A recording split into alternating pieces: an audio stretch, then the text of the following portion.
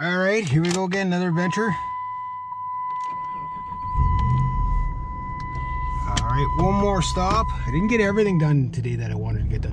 What? That stupid gate. Don't click the gate on the way out. Yeah, I'll put my seatbelt on. It's like hot in here. Still says it's only 5 degrees outside.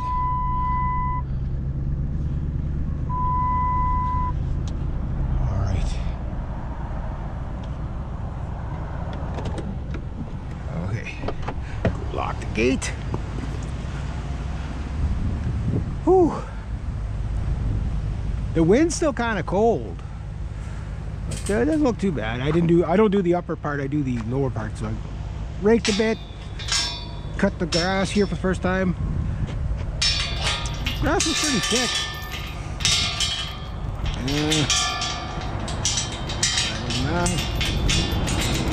It was like that. That's how you lock a gate. Now, for the fun part. One more grass to cut. I wonder if Paul's cutting over there. I don't see his car. I have that customer over there too.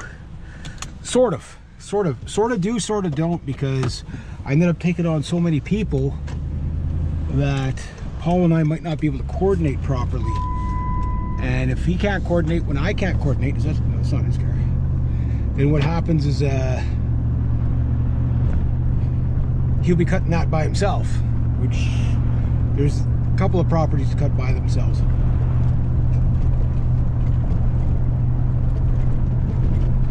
Holy!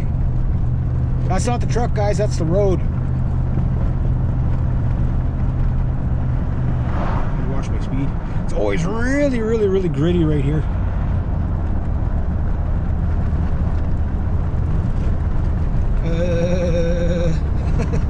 Holy jeez, that's rough. Wasn't that bad on the way down.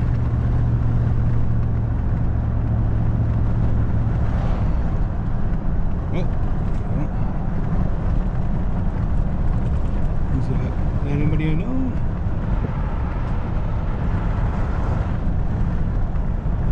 Always look for people I know.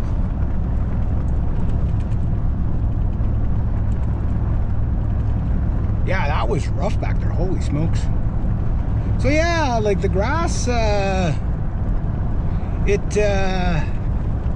was the first cut there, so it was thick. You know, like that first grass cut is always the ugly one, right? So, and, but it's cut.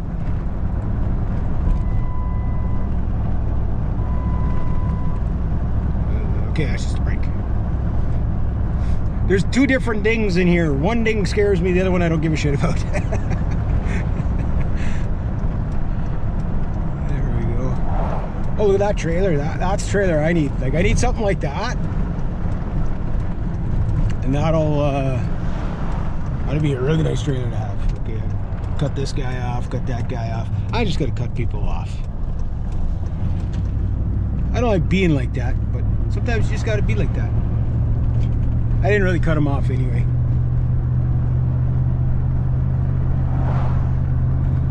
Well, one more grass to cut.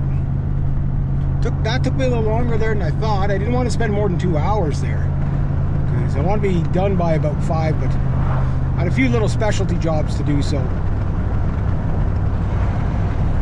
I'll put that window up so you guys can hear. I'll put that one down, so I'm not roasting to death.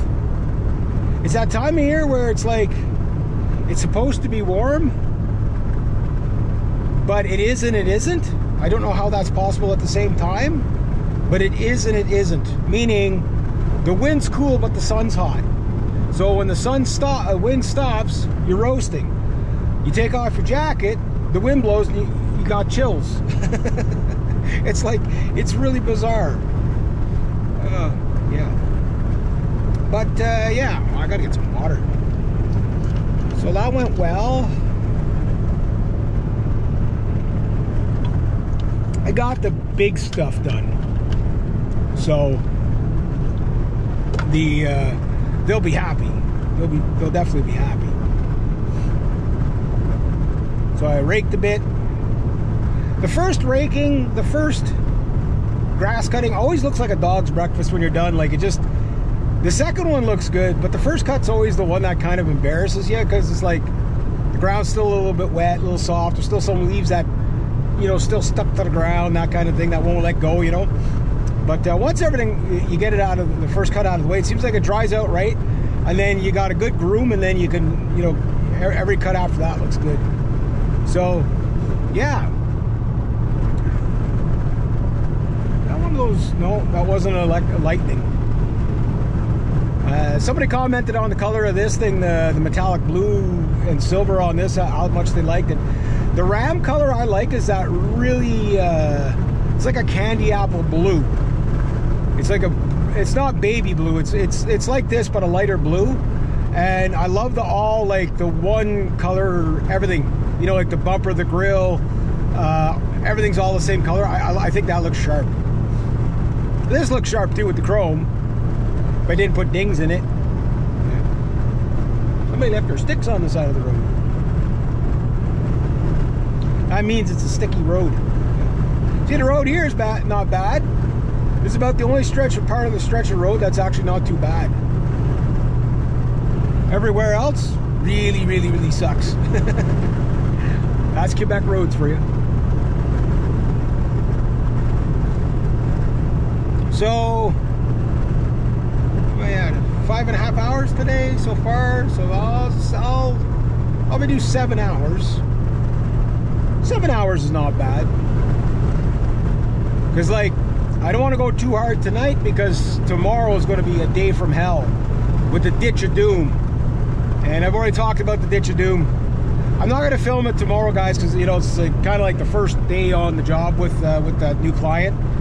But I'm going to film it like maybe after the 3rd or 4th cut. And I'm supposed to cut it every 2 weeks. That's probably all my body will be able to handle anyway. Because it's like, it's pretty, well, it's 0.9 of a kilometer. So it's almost a kilometer. That's about 3,000 feet. Doesn't sound like much, but considering it's an average of 30 feet wide in most spots, and it's sloped probably 60 degrees on each bank, so, you know, 45, it's a really hard on the boots kind of, hard on the ankles kind of place to do, right? That's why this guy goes through, like, I'll be like the 4th or 5th guy. Like, he can't keep people, like, he has a hard time keeping people doing it. It's not a money issue, it's just, it's the labor intensity of it. Right? So, yeah, school bus. Gonna get the kiddos. They were on strike last week or whatever.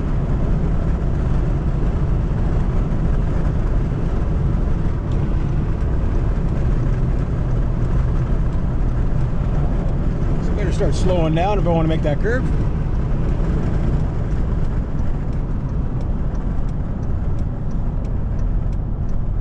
It's like one of those 90-degree. Oh, nobody's coming. A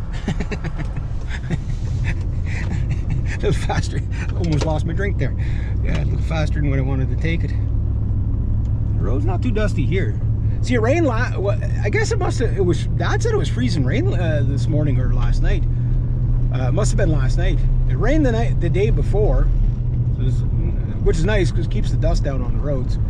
And it takes away the fire hazard issue a bit too. But yeah, there was ice in the box this morning. That was crazy. That was cold this morning.